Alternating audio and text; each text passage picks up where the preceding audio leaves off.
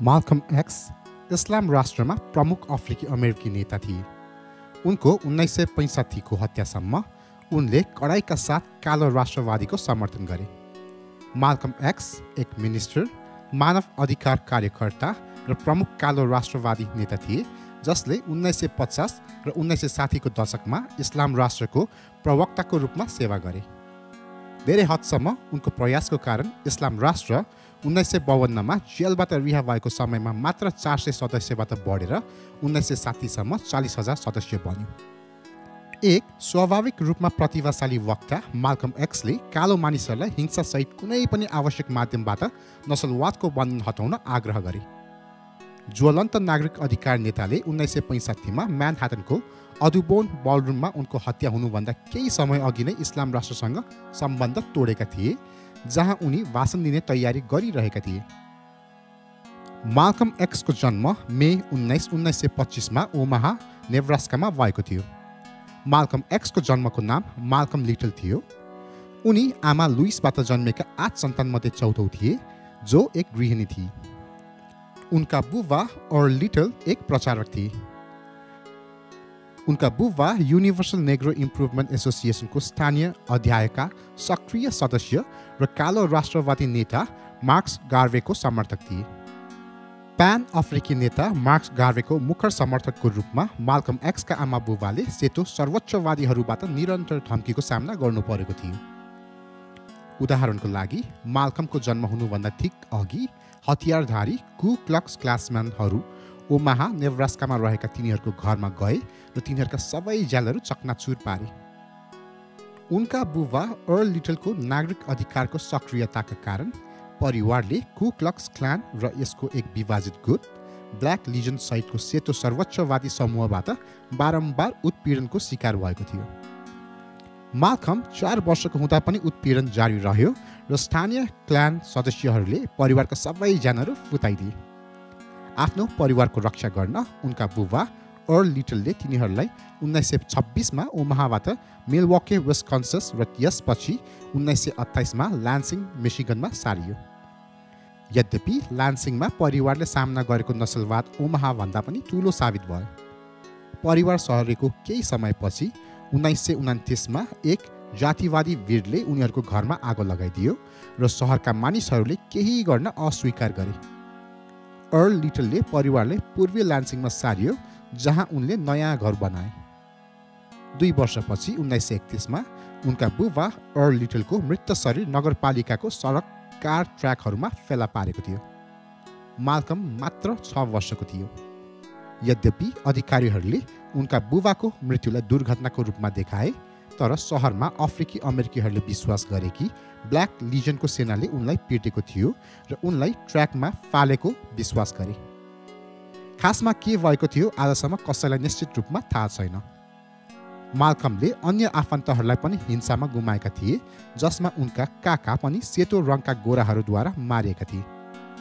यद्यपि माल्कम एक्सको परिवारले विश्वास गरे कि उनका बुबाको हत्या गोरा सर्वोच्चवादीहरूले गरेको थियो, जसबाट उनलाई बारम्बार मृत्युको धम्की आएको थियो। पुलिसले आधिकारिक रूपमा उनका बुबा अर्ल लिटलको मृत्युलाई सडक कार दुर्घटना ठहर गर्यो, जसले गर्दा उनले आफ्नो परिवारको पालन पोषण गर्न खरिद गरेको ठुलो जीवन बिमा नीति रद्द गर्यो। माल्कम एक्सकी आमा आफ्नो श्रीमानको मृत्युको शोकबाट कहिले निको भएनन्। 1937 मा उनकी आमा एक मानसिक संस्थामा जानु पर्यो, जहाँ उनी अर्को 26 वर्षसम्म त्यहाँ बसिन्। सुरुमा माल्कम छिमेकीहरूसँग बसे। 9 वर्षको उमेरमा आफ्नो परिवारको आर्थिक सङ्कटमा माल्कमले लान्सिङको पसलबाट खाना लुट्न थाले। पछि माल्कम र तिनका भाइ बहिनीहरूलाई अलग गरियो र पालन पोषण घरहरूमा राखियो। 1938 मा माल्कमलाई स्कुलबाट निकालियो र मेसन मेसिनरी एक किशोर हिरासत गृहमा पठाइयो। घर चलाउने सेतो दम्पतिले उनलाई राम्रो व्यवहार गरे, तर उनले आफ्नो आत्मकथामा लेखे कि उनीसँग मानवभन्दा पाल्तु जनावरलाई जस्तै व्यवहार गरिएको थियो। उनले मेसन हाई स्कुलमा भर्ना लिए, जहाँ उनी केही काला विद्यार्थीहरूमध्ये एक थिए। उनी पढाइमा उत्कृष्ट थिए र आफ्ना सहपाठीहरूले राम्रोसँग मन पराएका थिए, जसले उनलाई कक्षा अध्यक्ष नै चुने। सन् 1939 मा माल्कम लिटलको बाल्यकालमा एउटा परिवर्तन बिन्दु आयो, जब उनका अङ्ग्रेजी शिक्षकले उनलाई ठुलो भएपछि के बन्न चाहनुहुन्छ भनेर सोधे र उनले जवाफ दिए कि उनी वकिल बन्न चाहन्छन्। उहाँका शिक्षकले जवाफ दिनुभयो, जीवनको पहिलो आवश्यकताहरूमध्ये एउटा हाम्रो लागि यथार्थवादी हुनु हो। तिमीले आफू बन्न सक्ने कुरामा बारे सोच्नु आवश्यक छ। तिमी बरु सिकर्मी बन्नेतिर लाग। उनको शिक्षकले उनलाई कालो मान्छे वकिल हुन सक्दैन भन्नुभयो।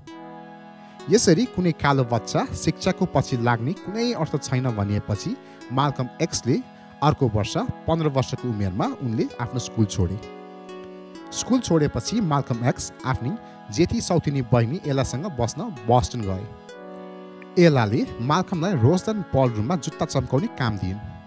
यद्यपि बोस्टनको सडकमा आफ्नै रूपमा माल्कम एक्स सहरको अपराधी भूमिगतसँग परिचित भए र चाँडै लागु पदार्थ बेच्नेतिर लागे। उनी लागु औषध कारोबार, जुवा र वेश्यावृत्तिमा संलग्न भए आफ्नो धेरै समय नाइट क्लबहरूमा बिताए। 19 वर्षको उमेरमा उनी पहिलो पटक आफ्नी सौतेनी बहिनीको फर कोट चोरेको आरोपमा पक्राउ परेका थिए। उनलाई दोस्रो गिरफ्तारी बन्दुकको पोइन्टमा एक व्यक्तिलाई लुटेको आरोपमा समाएको थियो र तेस्रो गिरफ्तारी उनले बोस्टन क्षेत्रको घरहरूमा चोरी गरेपछि भयो।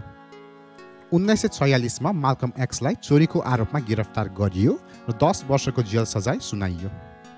कारावासको बेलामा समय बिताउनको लागि उनले हाई स्कुल छोडेर छुटेका वर्षहरूको शिक्षालाई पूरा गर्न जेलको पुस्तकालयबाट पुस्तकहरू निरन्तर पढे। उनमा अमेरिकाको दास प्रथाले विशेष प्रभाव पारेको थियो र इतिहासमा उनको रुचि बढ्यो। उनले शब्दकोश पनि कण्ठ गर्ने प्रयास गरे।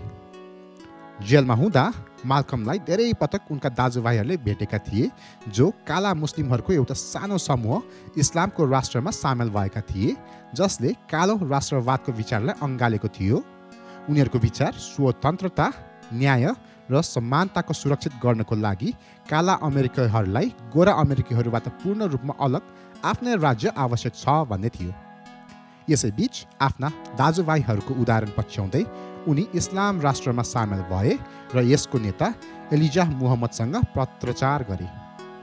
1952 मा जेल सजायबाट निस्किएर माल्कम डेट्रोइट नजिकै आफ्ना दाइको घरमा सरे जहाँ उनले स्थानीय नेसन अफ इस्लाम मस्जिदमा भाग लिए र सक्रिय रूपमा नयाँ धर्मान्तरीहरूलाई खोजी गरे।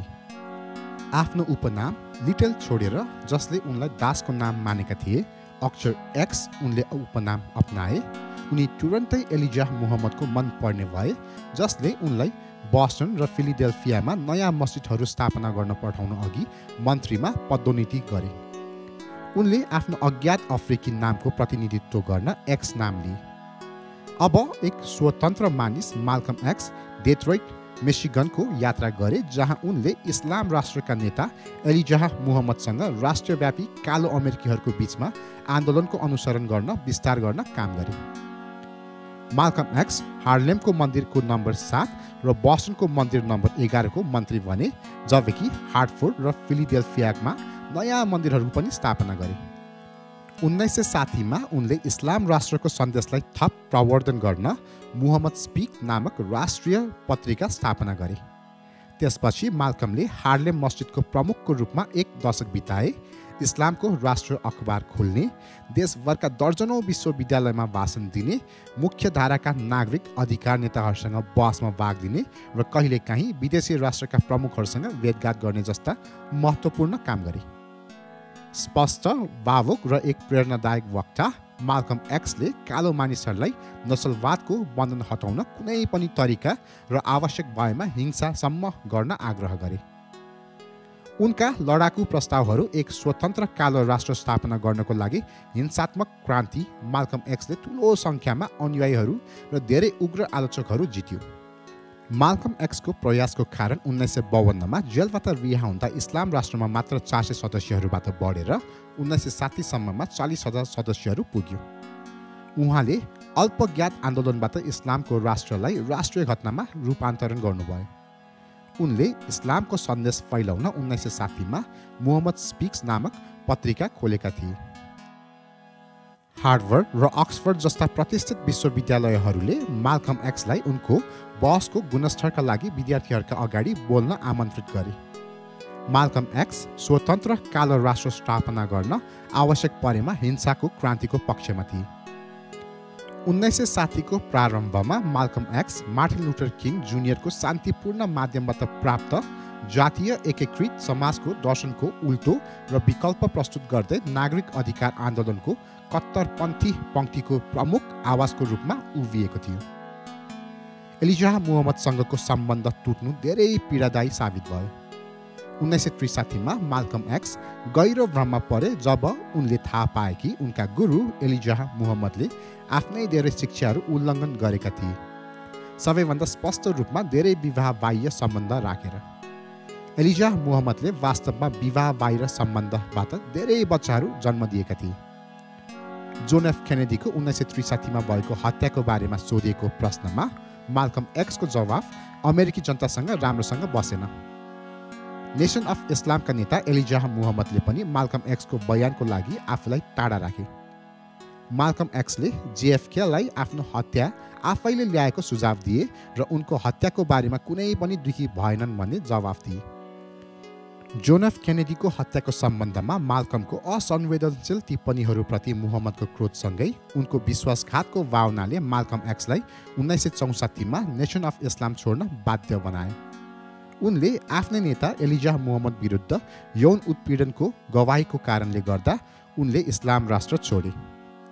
त्यही वर्ष माल्कम एक्सले उत्तरी अफ्रिका र मध्य पूर्व हुँदै विस्तारित यात्रा सुरु गरे। माल्कम एक्सले साउदी अरबको परम्परागत मुस्लिम तीर्थयात्रा हज मेक्का पनि भ्रमण गरे। मेक्काको तीर्थयात्रापछि उनले आफ्नो विचार पूर्ण रूपमा परिवर्तन गरे र सुन्नी इस्लाममा परिवर्तन भए। उनले आफ्नो नाम माल्कम एक्सबाट बदलेर एलहज मालिक एल सावज राखे। यो यात्रा उनको जीवनमा राजनीतिक र आध्यात्मिक मोड दुवै साबित भयो। उनले अमेरिकी नागरिक अधिकार आन्दोलनलाई विश्वव्यापी औपनिवेशिक विरोधी सङ्घर्षको परिप्रेक्ष्यमा समाजवाद र प्यान अफ्रिकावादलाई अँगाल्न सिकेका थिए। मेक्काको आफ्नो भ्रमणपछि माल्कम एक्स अमेरिकाको भेदभाव समस्याहरूको शान्तिपूर्ण समाधानको सम्भावनाको बारेमा कम क्रोधित र अधिक आशावादी हुँदै संयुक्त राज्यमा फर्के। 1964 को बाँकी महिनामा इस्लाम राष्ट्रसँगको माल्कमको सङ्घर्ष तीव्र भयो। एलिजाह मुहम्मदको आलोचनाका लागि सङ्गठनको नेतृत्वले उनलाई देशद्रोही मानेको थियो।